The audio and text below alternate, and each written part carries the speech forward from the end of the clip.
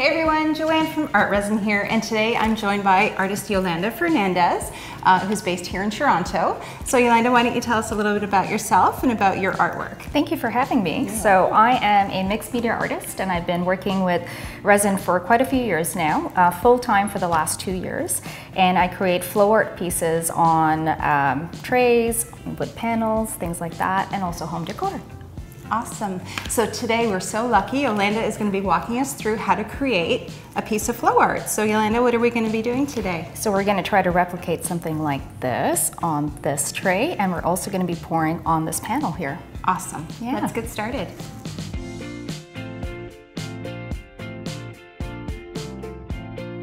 So we're going to be using ArtResin with the resin tints to create this piece here. I'm going to show you guys how I mix up the resin, how I use these gorgeous pigments to create the piece. So let's get started.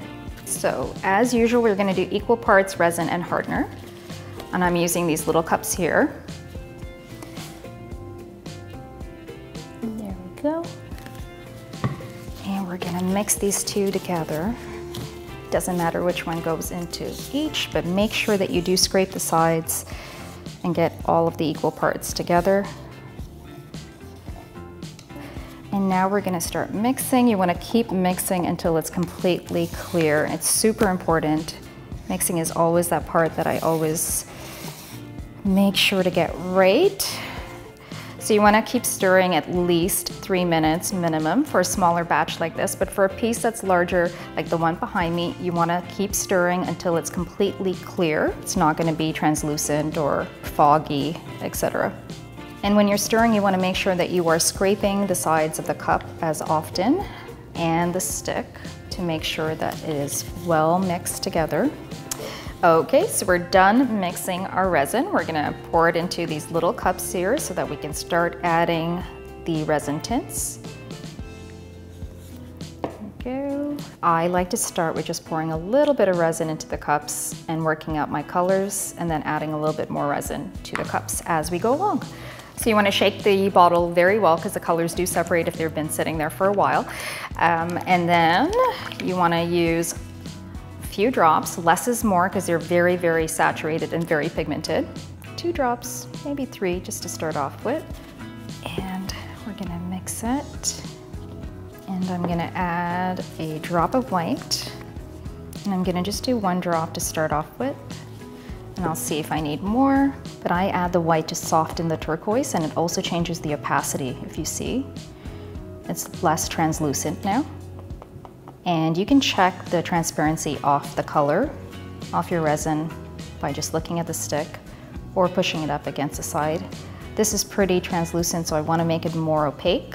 So I'm going to add a little bit more, but again, that's why you want to go slowly. So you're going to just keep mixing the colors together. And that's the great part about using resin tint, is that you get to customize the colors however you want, and you get to play. You get to play with the colors.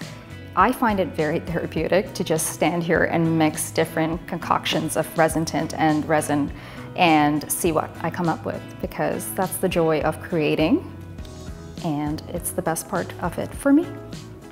And the next color after that is going to be the resin tint white, so that we can get some negative space going. So when you are mixing your colors and getting them ready for your piece, you want to keep in mind the background that you're working with. So if you had a piece like that one at the back, and it was a wood panel that was already white, you can get away with your colors being a little bit more translucent for some depth. If you're working with a tray, in this case, that's a goldish brass color, you want to make them more opaque, just so that you don't see the background. So that's something to keep in mind when you're working. All right, so we're going to move on to the next color because I think I've mixed this very well. And we're going to start off with the blue and the black to get a navy color going. It's a gorgeous deep blue, but I'm going to deepen it by adding a little bit of the ArtResin black. And again, we're going to make sure that we really work the color into the resin. With the resin tints, you want to make sure that they are very well mixed into the resin. Because they are oil-based, they need to get emulsified into the resin. And because it's oil-based, you can take a torch to it and make sure that your work doesn't light up and, you know, catch on fire, and you keep your eyebrows. If you love your eyebrows, use resin tint because it's oil-based. Okay, sorry. So we have our colors mixed up, so we're good to pour now. So I needed to mix up a little bit more of the navy and the white, so that's what I've gone ahead and done. And while I'm mixing up the colors, I often get asked when I am doing the flow art pieces, how do you know when a piece is done? It's a tricky question, and I think you sort of do and you sort of don't. There's always pieces that you want to keep working on constantly. Like the piece at the back of me, when I first finished it, I wasn't 100% happy with it. I felt like I could make a few more changes to it, but I learned to let it go. And once I took it to the art show, my audience loved it. They absolutely loved it and did not see the flaws that I was obsessing about. So I don't think you 100% know if a piece is done or not, but walk away from it. All of the flaws that we see is because we're overanalyzing it and we're staring at the piece. And when somebody sees it with fresh eyes and has never seen your work before, they're gonna love it, and you just have to have confidence in your work and in yourself. So I have all of my colors mixed up, and here comes the fun part. We get to now pour it all on this tray and make some art. So I'm gonna start off with the navy blue color that we poured and mixed, and we're gonna pour it on this side of the tray just because I like to try to compose the piece before pouring it. I think it's a great idea to sort of have some sort of idea, just the same way we plan out the colors, plan out the way you're gonna lay them down. And in this case, I am going to be doing the blue on this side, and I'm going to place the white on the opposite side. And then we're gonna start moving the color around. And then I'm gonna note that I don't have enough resin and need to mix more. So I poured some of the white and some of the navy blue in, and in the balance of the cup, I've added a little bit more pigment to it so that when I pour it on top, I can get a marbled effect. I'm just gonna move it around with a stick and let it sort of do its magic. We're gonna go back and add more of the navy blue. And again, you can see the difference in opacity between the two of them. It just helps add some depth with layering both the colors. So that looks perfect. Okay, so we're gonna do the turquoise color. So I poured a bit of it on the tray and a bit of it onto the dark blue, just so that it mixes up a little bit, but not too much, because we're gonna control how much they get mixed up by using our little tool. So that looks good. Let's move on to the next color. And we're gonna lay that color right down the middle. There we go. And just move it around. You don't need too much. If you over pour the resin into the tray, you're gonna have all the colors really mix into each other and get muddy. So you wanna make sure that you don't have too much resin in there. All right, so we're done pouring all of the colors, and now we're gonna torch the resin to get all the bubbles out.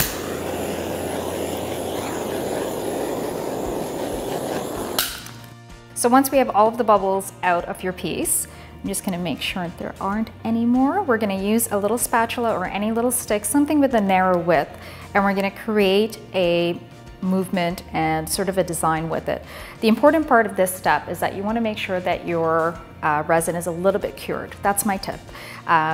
If your resin is freshly mixed and very fluid, it tends to get very muddy and you're not going to be able to keep the shape or design in your piece. So I would recommend, if you are trying to get a really nice cells or movement in your piece, let your resin cure just a little bit, so it's a little bit on the harder or thicker side, and then start moving it with any device that you have that's similar to this. You can try out different things. I've tried out tons of different utensils from the kitchen or at home, around, whatever worked, and this one worked for me. So you find what works for you, and we'll go ahead and start mixing it up. I think. So when I'm composing it, and as I mentioned, we were composing the colors and laying them out, the other option is that when you have finished pouring it, and if you don't like the absolute shape of it, you can move the piece around to sort of get the angle that you want to work with before you start using your tool. So in this case, I love the way it's laid out. I don't think there's anything that I need to change of it. If it was, then I'd move it, but I think I'm ready to start with it.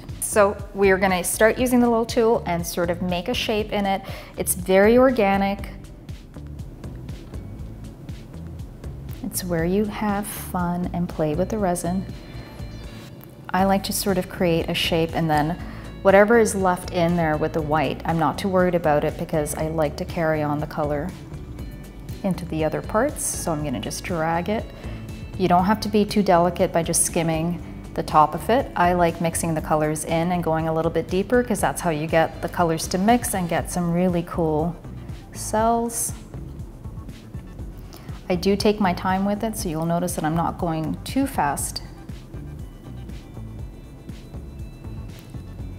And I do like to have the leftover color that's on it to sort of just move it around.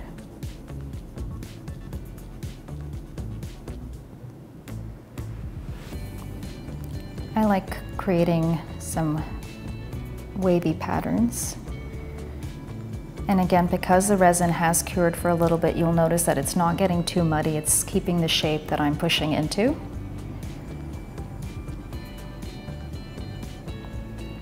And there we go.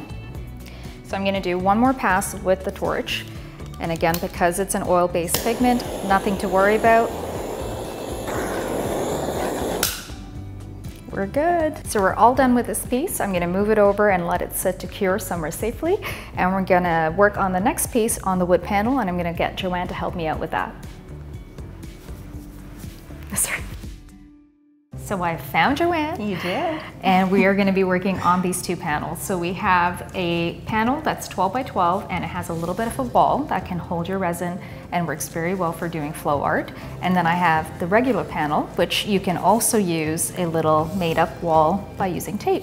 So I've done the 3 sides over here, and I'm gonna do the 4th one here. That's such a clever idea. You've made your own kind of lip around it. Yeah. So it's different options on what's available in your art store. So you can go with either or. I'm gonna take these gloves off because they don't work very well when you're taping. That was an excellent tip for you guys. All right, so we're gonna just tape up a little bit of a wall. There we go. And you're using painter's tape, Yes. but can you use like sheathing tape, like tuck tape as well? Tuck tape works great. Whatever you have available, just something that's gonna stay nice and tight onto the walls. So I'm using this little tool again to sort of press the tape against the walls to make sure that it's nice and tight and that the resin is not gonna seep through. And you wanna make sure that way you don't have any drips and it'll be nice and perfect. Perfect. So Joanne has gone ahead and mixed some gorgeous colors using resin tint. You want to tell us about the colors you chose? Yeah, just I love rose gold, you may know. So I've got my pinks and gold and white here.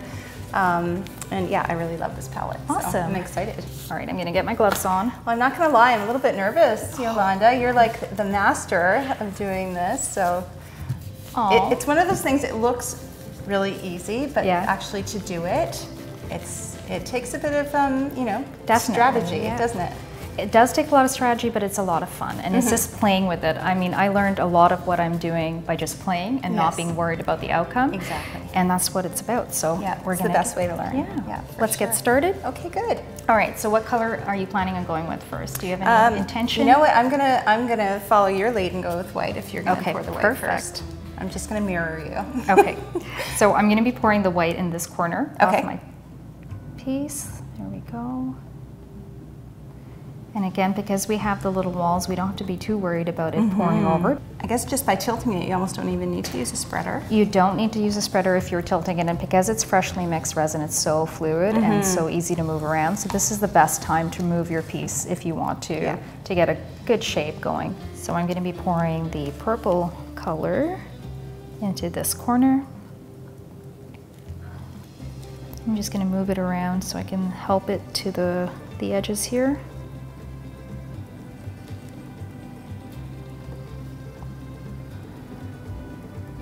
I love this pearl pink too. It's beautiful. It's so satisfying doing this. Okay, so the next color that I am using is this turquoisey teal. Okay, so I'm gonna use my, I don't know what this is. It's kind of my rosy gold color here. Beautiful. All right, I'm gonna go with, let's do it right up against the purple because I think that would look beautiful. It's great, your rose gold really goes with the pink too really well. Yeah.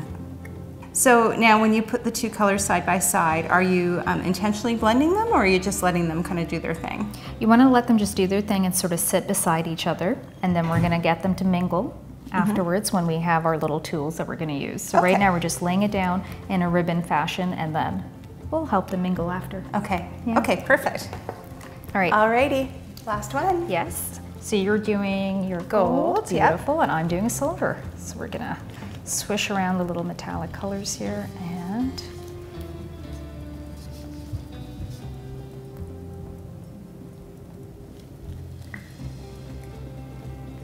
are you filling up all the space? I am going to fill up all of the space.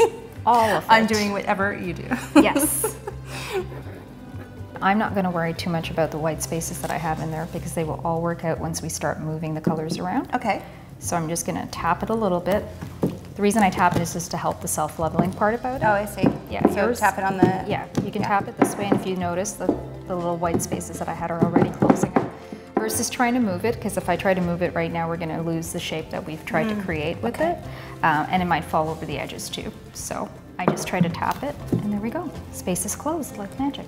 So I've got some really cool cell action happening here, but I seem to have lost my rose gold a little bit. Does that matter? It doesn't matter too much because I can sort of see that it's underneath. So when we start moving things around, you'll have a nice integration of it. So it sometimes happens when the colors are moving around, but nothing to worry about. We're going to fix that soon. Okay, perfect. Good. And now we're going to torch the resin. So we're going to give this a light torch.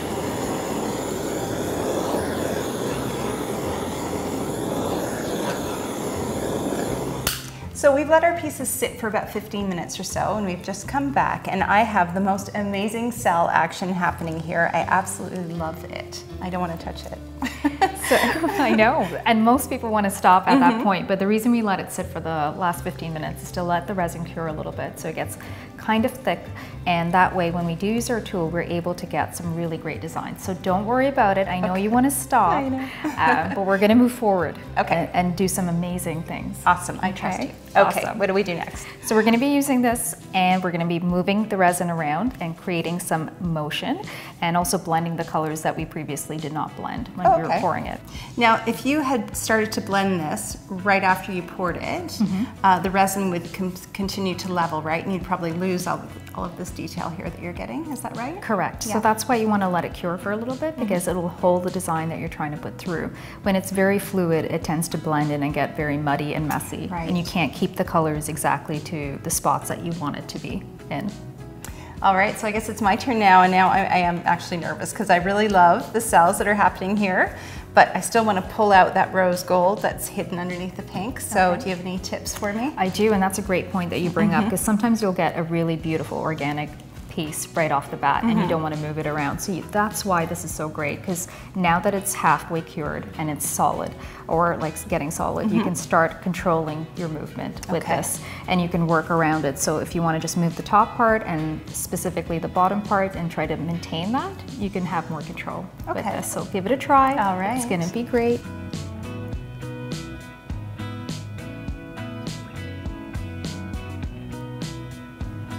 I love this tool, and I like using plastic takeout knives as well, but this is better because it's a bit broader, so you can do more with it. Absolutely. The opportunities are endless with using whatever you have in your home to try to create something more unique, and the patterns and etc. will always change based on what you're using. But yeah, there's so many different effects you can get with just your everyday tool. Absolutely. So I think the biggest takeaway is that you can use whatever tool you want as long as the resin is set or started to cure, because the thicker it is, the just easier it is to manipulate. Definitely, right? Yeah, for sure. All right, I think I'm going to call this done. It's beautiful. It's absolutely beautiful. Okay, so what's next then? So we're going to gun it one more time with the torch, and that's it, and we're going to let it sit and cure. Wonderful.